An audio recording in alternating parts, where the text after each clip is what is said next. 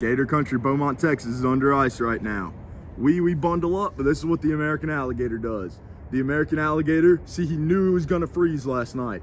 So what he does is he went and found him a nice comfy spot, stuck his nose out the water, and let the ice freeze around his nose. He is not dead, he is fully alive. He has his heart rate down to 3 beats per minute right now. And whenever it gets to that ice will thaw out, he'll get up on the bank, start soaking in all those nice hot sun rays, and be able to warm up. The American alligator, guys. Gator country, Beaumont, Texas is under ice right now. We bundle up, but this is what the American alligator does. The American alligator, see, he knew he was gonna freeze last night. So what he does is he went and found him a nice comfy spot, stuck his nose out the water, and let the ice freeze around his nose. He is not dead, he is fully alive. He has his heart rate down to 3 beats per minute right now.